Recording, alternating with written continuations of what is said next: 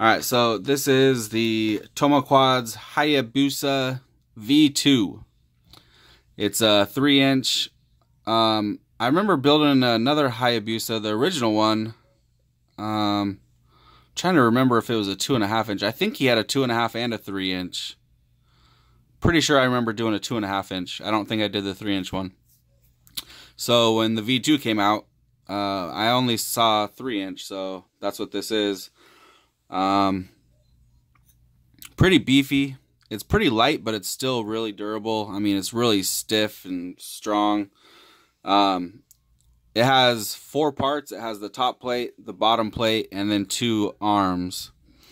So you can see the front and back arms are separate from each other.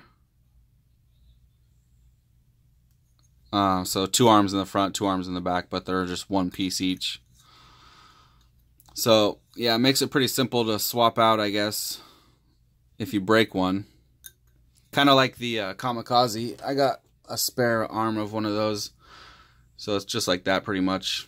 We can just take 2 screws out, put the new one in, put 2 screws back in, you're good to go. But I don't see this one breaking too easily. This one's pretty strong. So the arms, they're 3mm thick. And then the bottom plate is 2 and the top plate's 2. So especially right here, it's really, really strong because, you know, it's basically 5mm of carbon. So the arms don't really bend too easily. Pretty strong. Yeah, it feels pretty tough.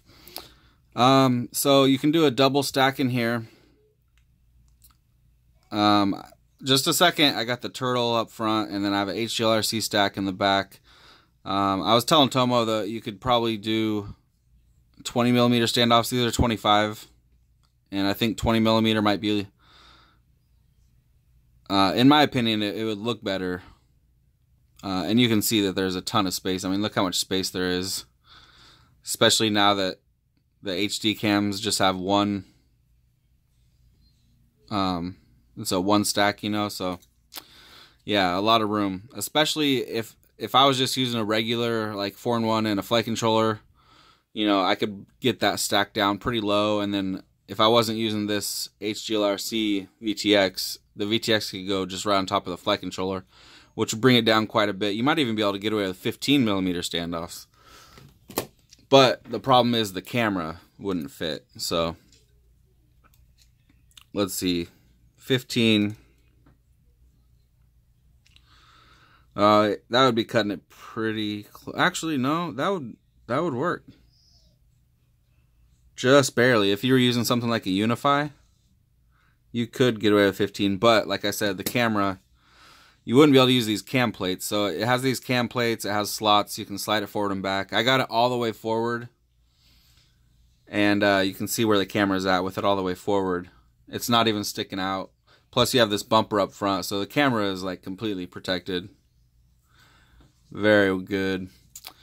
But yeah, so it does also come with these other style of camera mount that goes on the standoffs, like these ones. So it just goes over the standoff, and then you just screw the camera into the hole in the side of it. And if you did it that way and didn't use these cam plates, then you could use 20mm. I haven't tried it myself, but I'm pretty sure you could get away with 20 and still have room to be able to tilt the camera. Just barely though, but yeah, pretty cool design. It also comes with these 2 pieces. I didn't know how it went together when I first saw it, because here it is right here. Let me show you real quick. There's these 2 pieces that go together. So this goes over the standoffs, and then this gets a long M3 screw through it, and that way you can tilt it. And this is for your receiver antennas. So you can see on here, I got it tilted all the way down, but you can tilt it up, or you could just leave it up, and then if you were to get in a crash, it would just hit this and knock it down like that, you know. So you're never going to break your antenna tubes, and the antenna tubes fit in there really tight. So no more losing antenna tubes either. I've done that a bunch of times in a crash. Go to pick up my quad and one of the antenna tubes is missing. Yeah, pretty cool design though. I like it. I also am using the new Emax 1306B motors. These are 1306 4000 kV. They also have a 2700 kV. And these motors are insane, especially on 4S. So this thing flies really nice on 3S, and then it just screams on 4S. So it's pretty awesome that you can, you know, depending on how you want to fly. And this is a HD quad, you know, so it is going to give you nice HD footage. And he also made it to where the front arms kind of sweep back a tiny bit, just slightly. So that way the props are not in view at all, which is really nice. So, yeah, this video is just going to be showing the frame or the quad. And then as soon as the weather clears up, let me show you what it looks like outside. It's pretty crappy out there. So, yeah, as soon as we get some decent weather, I will be able to get you some nice footage. And let me show you what this thing sounds like. Do a little hover for you. Alright, so let me show you that. Welcome to OpenTX.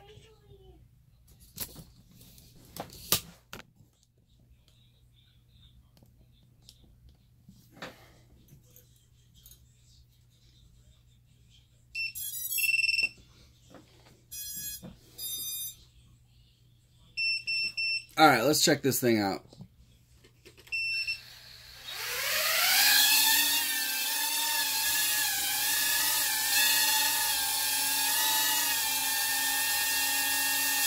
Nice and smooth, so you can get some really nice footage. And then listen to how these motors sound. They scream.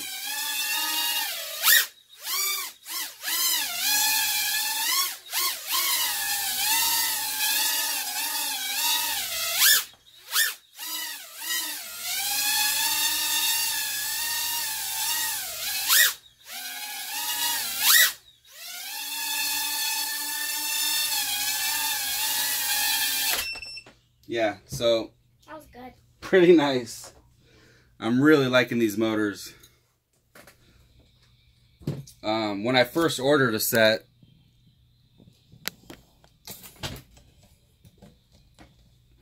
I had a bad one, brand new out of the package. It had a broken wire on it, but and I didn't want to mess around with getting a hold of Emax or whoever to try to get a new one, so I just ordered a new one and slapped it on there, and now they're all good to go. I'm sure that was a fluke. I've had that same thing happen with their 1106 motors. When they first came out, you know, I got one bad one, and then I probably ordered 50 sets since then, and not one motor was bad, you know, so. But yeah, these are really nice motors. I like them. They're a good price, and they just scream on 4S, and they still have quite a bit of power on 3S, too. These are good props, too, if you're wondering. These are Gym Fan 3035s. Really nice props. They've been out for a while, but one of my favorites. So yeah, there is the Tomoquads Hyabusa V2 3-inch HD platform. It's basically made for top mount battery. You can see it has the slots there for the battery strap.